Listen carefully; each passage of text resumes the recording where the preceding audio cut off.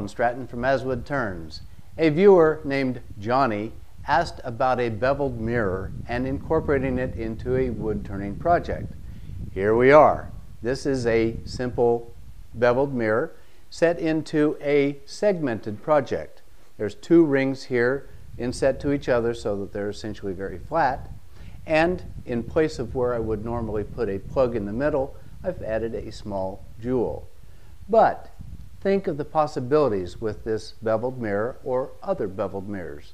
The mirrors come in multiple sizes down to about an inch or even 3/4 of an inch. So could this be made into a larger plate, if you will, with jewels around, or a bowl and the mirror being in the very bottom of the bowl? I made this out of segmented construction. Could it be made out of solid? Could we put a handle on it? All sorts of possibilities. For now, let's make a simple segmented beveled mirror. I chose cherry for this project. Since the mirror is small, I made 2 rings of 8 segments each. These segments were 3/4 inch thick, 1.5 inches wide, and up to 1.57 inches long. For an 8 segment ring, the miter angle is 22.5 degrees. I glued up all 16 segments into 2 rings and mounted the rings to wood faceplates with hot melt glue. I'll start with the large ring using a gouge. I don't have a lot of diameter to spare to insert a 4-inch mirror. All I want to do is knock off the points between the segments and round out the piece. Next, I'll face off this ring to make sure the thickness is consistent. I've switched to a square carbide tool. Then I want to cut out the center to allow me to glue in the smaller ring. I'll make sure the sides of the mortise are parallel. I'll use a long scrap stick to sight on to compare to the lathe bed. This longer stick makes any error much more dramatic.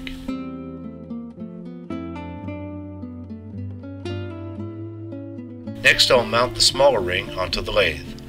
Now I want to make a tenon that will fit that mortise.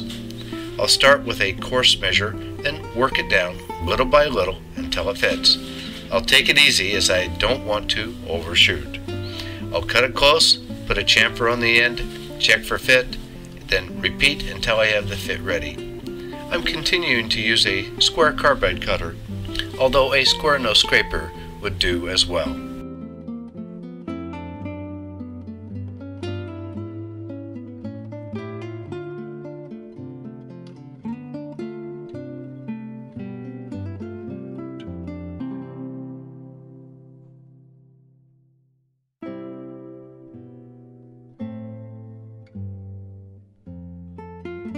Then glue the 2 rings together and let the glue set. With the glue dry, the first thing to do is to mark the diameter of the mirror.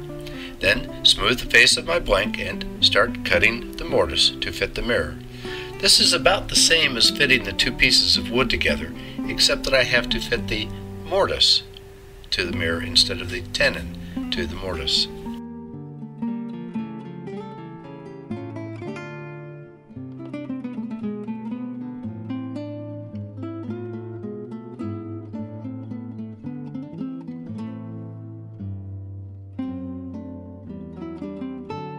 Now that I'm confident the mirror fits, I can shape the mirror side of my wood. With little wood to spare, I'll just round over the edge. Then sand and finish this side with shellac friction polish. Then, using the mirror mortise, I'll reverse the wood on my chuck into a gentle expansion grip. Gentle, I don't want to shatter the edge. Now for the bottom side of the mirror. Anything goes. I'll shoot for an ogee first, making a cove with the outer half, then rounding over the edge on the inner half until it looks good. Finally, I'll dress up the inner portion almost like a bowl bottom, but drill out the center.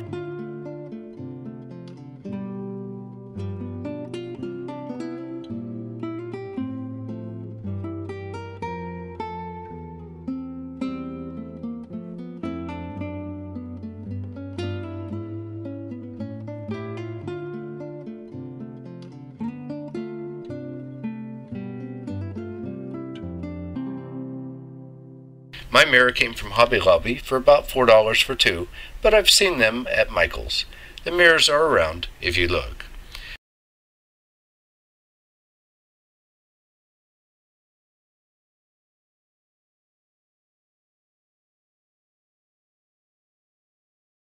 Then sand and finish the side.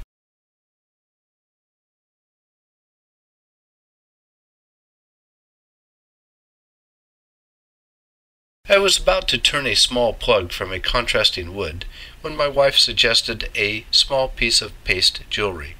Instead of turning the plug, I'll chamfer the edge just a little to accept a jewel that I will glue in place, and sand and wax the bottom. Voila! I'm ready to glue in the mirror. This is one possibility with a beveled mirror or non-beveled mirror. I'll do a different turning, probably larger, to use the other mirror in the package. Be sure to like this video and subscribe to my website and YouTube channel. Always wearing a face shield keeps the turning fun. Until next time, this is Alan Stratton from As Wood Turns.